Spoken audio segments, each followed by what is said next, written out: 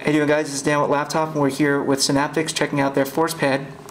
And what this is actually a replacement for the click pads that you find on most notebooks and ultrabooks today.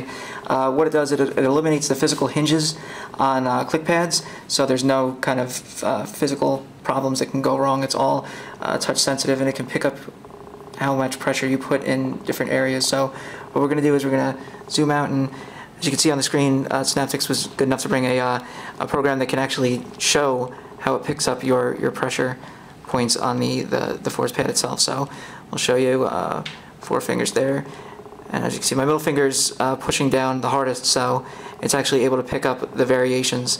One of the other things that they did is, since there's no physical hinges, you wouldn't get any kind of click with it, so they actually integrated an audible click that you can hear. You can also mute it if you don't like it, but it's kind of a good way to help new users transition, and it works really well.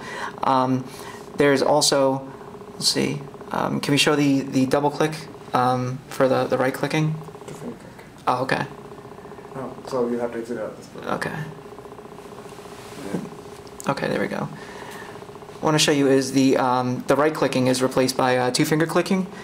So as you can see, we just brought up right click by just doing that right there. And there's also in the lower right hand corner, you can also do right clicking. We'll just do that, and as you can see, it just pops up right away.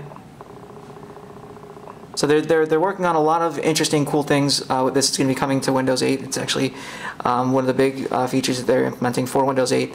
So again, this is Dan Halley with Laptop, and we're here with Synaptics with their ForcePad.